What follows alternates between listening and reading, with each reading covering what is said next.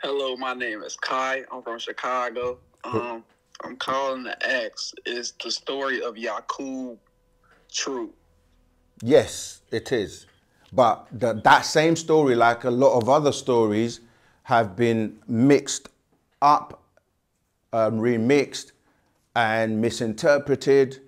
And again, you can get all the information regarding that story in a scroll by Dr. Malachi Z called Shambara and Agatha, The Cities Within.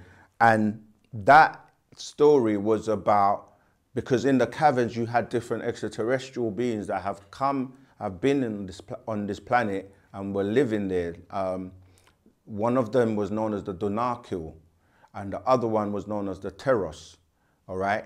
Now, because of the fact that they have different chromosomes, when they produce offspring, they created this being called Yakub, because he suffered from there's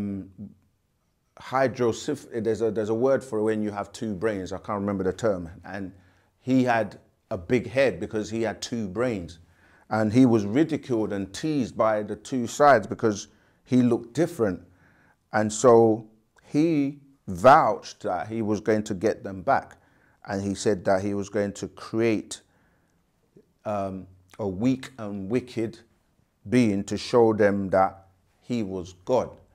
And so he went about creating the first variation of what you would call the Adamites, but they were known as the Flugerods, right?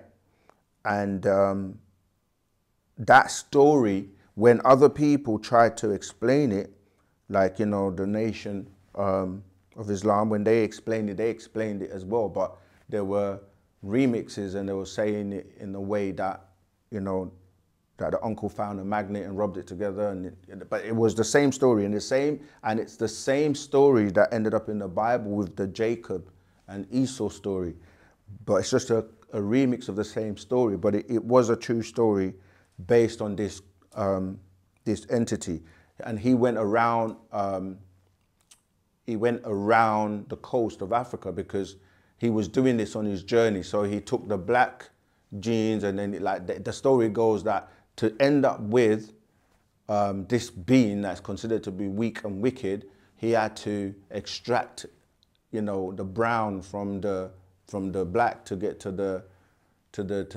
yellow, to the red, and then to the colorless man. But that was before the Adamite story, you see. But then eventually, some of the Fulgurod mixed with the Canaanites or the Canaanites, who they came by way of the curse of leprosy, you see, and that ties in with this story of the Pleiadians, and, you know, them asking the Draconians to stop eating them so that they can create a source of food for them, known today as the Adamites.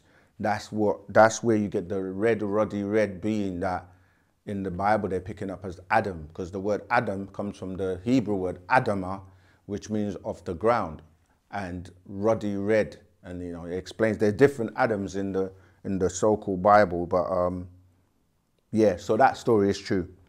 Again, I've just given you, you know, the short version.